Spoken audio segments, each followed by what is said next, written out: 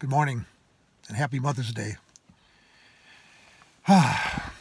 Started raining this morning and now it's 35 degrees and snowing, though the snow isn't sticking to the ground. And I'm up here in Barneveld in front of our public library, who graciously leaves their Wi-Fi on so that I can upload this stuff from time to time.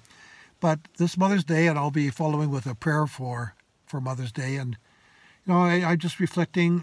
Sabina, her mom just died last week. My mom has been gone in 20 years or so. We remember the women in our lives, how important they are. Those who are our mothers, our sisters, our friends, our wives. How important they are.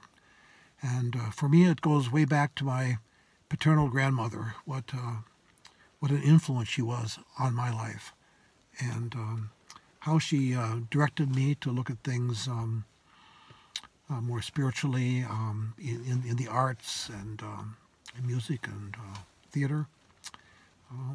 I think also of women who were my teacher, my sixth grade teacher, who had such an important influence in my life.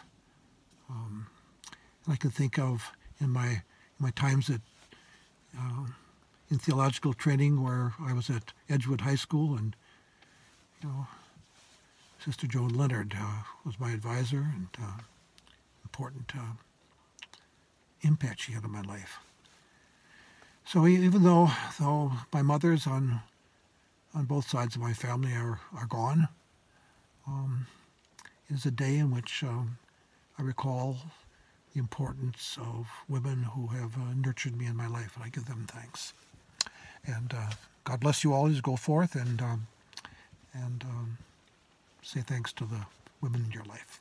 God bless.